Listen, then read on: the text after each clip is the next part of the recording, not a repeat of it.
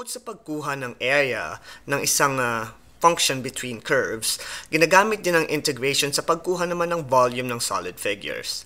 Now, let S be a solid that lies between x equal to A and x equal to B. If the cross-section area of S in the plane PX through X and perpendicular to the axis is A of X, then the volume of that solid figure will be the integration of AX dx from A through B. So sa pagkuha ng integration or sa paggamit ng integration sa pagkuha ng volume ng isang solid figure, pwede natin gamitin to as an example. So makikita nyo, solid figure to, hindi man siya curve pero solid figure pa rin. Now sa calculus, sa pag-compute ng volume ng solid figure na curve, ang kailangan lang natin is kumuha nung isang slice doon sa inyong solid figure at sa pamamagitan ng slice na ito, itong slice na ito, dito natin ibabase yung kukunin nating volume through integration. So ang mangyayari, kukunin natin yung lahat ng summation ng bawat slices na nandito sa solid figure para makabuo tayo noong computation ng volume ng isang solid figure. Now ito yung example naman ng pagkuha ng volume gamit naman ng isang function. So in this example, we need to find the volume of the solid obtained by rotating about the x-axis, the region under the curve of y equal to the square root of x from 0 to 1.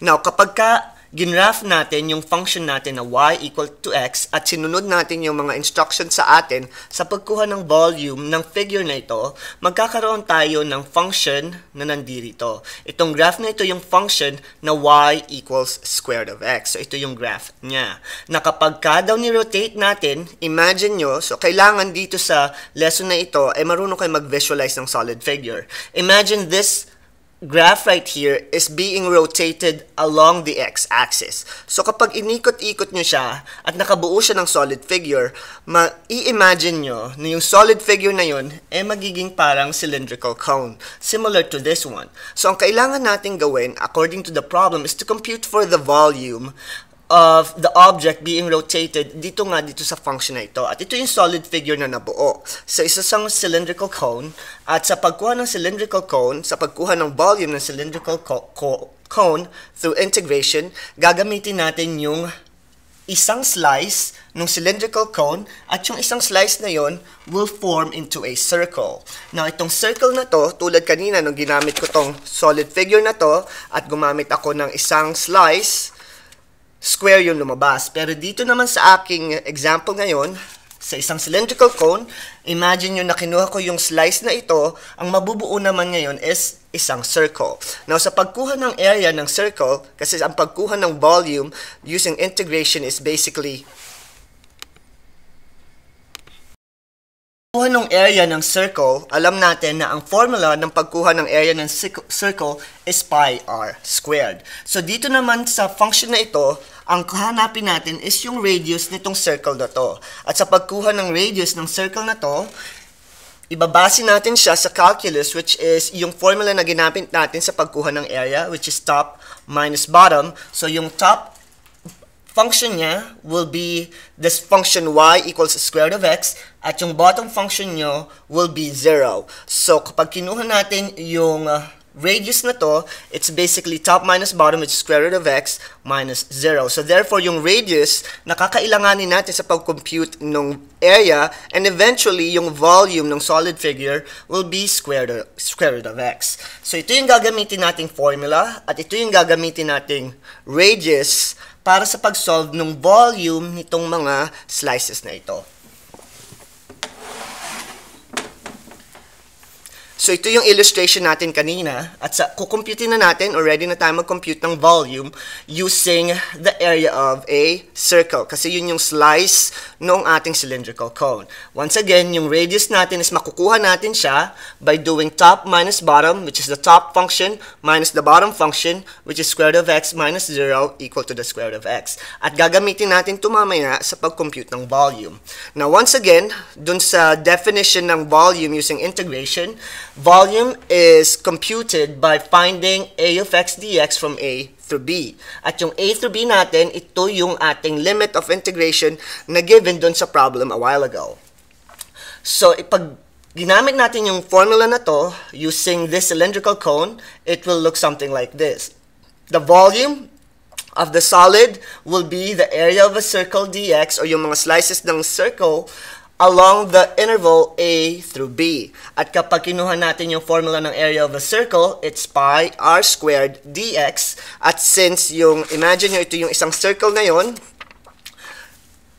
yung area niya, kukumputin natin yung integration para makuha natin yung solid figure from 0 to 1. So ito yung interval nung solid figure na yon. So ang substitute natin sa a and b will be from 0 to 1 pi r squared dx. At alam natin yung ating r base doon sa problem is square root of x. So we have the volume of, using the properties of integration, since yung pi is constant, you can take it out from the integral function para makapag-concentrate kayo na i-integrate si x dx. At alam natin ang integration ng x dx is x squared all over 2 from 0 to 1.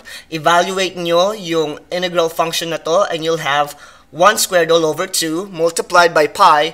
Therefore, ang volume ng solid figure na na-form natin kanina is pi over 2 unit cubed. At yan yung pagkuha ng volume ng solid or solid figure na na-generate sa pag-rotate ng function nyo along the x-axis. At ito yung mas visual or mas maayos na visual representation ng lesson natin. So ito yung problem kanina. We need to find the volume of the solid obtained by rotating about the x-axis.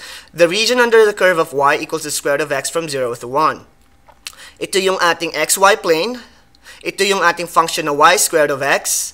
At yung interval niya daw is given as 0 and 1. And if we rotate yung ating function na y squared of x along the x-axis, it will generate a solid figure which is similar to a cylindrical cone. Now, to find the volume of that cylindrical cone, kailangan natin kunin yung radius nung pinakamalaking circle doon sa ating interval. At yun yung top minus bottom. So, yung top function nyo is square root of x at yung bottom function nyo is 0, so the radius of this particular function will be square root of x. Now, to find the volume of the generated solid dun sa rotation ng y equals square root of x, gagamitin natin yung area ng circle which is pi r squared.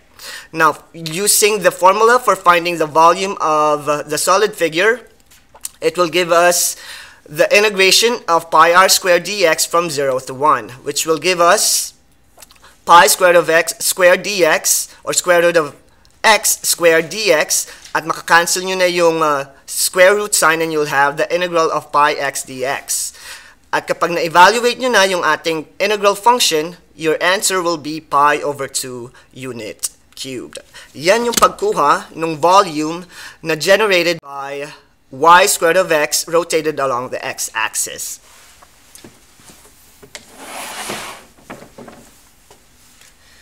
Now, sa example number 2 naman, we need to find the volume of the solid obtained by rotating the region bounded by y equals x cubed, y equals 8, y equals 0 about the y-axis. So, this time naman, imbis na nag-rotate yung function nyo along the x-axis, nag-rotate naman ngayon yung inyong function along the y-axis. So, yung ikot niya will be on your y-axis. So, kapag nag-graph nyo yung function na y equals x cubed, ito yung magiging graph ng y equals x cubed.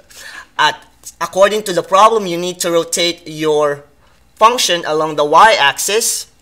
So, this is the solid figure that is generated by the function na na-rotate nyo along the y-axis. So, parehas pa rin siya nung itsura nung previous example, but this time, it's being rotated along the y-axis. At kapag na-rotate siya along the y-axis, yung ating function na y equals x cubed, which is a function with respect to x, will need to be changed to a function with respect to y kasi nag-umikot na siya doon sa ating y-axis. At pag kinuha natin yung radius ng solid figure na to, mapapansin nyo na hindi tayo pumupuntang ng top minus bottom para makuha yung area ng solid figure. Kailangan natin gawin yung right minus left method. So we have y equals x cubed. Now it's x equal to cube root of y. So ito yung magiging function natin in terms of y. So, yung radius natin will be right minus left, which is cube root of y minus 0. Ito yung cube root of y minus 0, at yung radius natin is simply cube root of y. So to find the volume of the solid figure, we'll have volume of A through B ng area ng dy, which is a circle. So gagamitin uli natin yung formula ng circle, which is pi r squared dy, and it will be integrated from 0 through 8.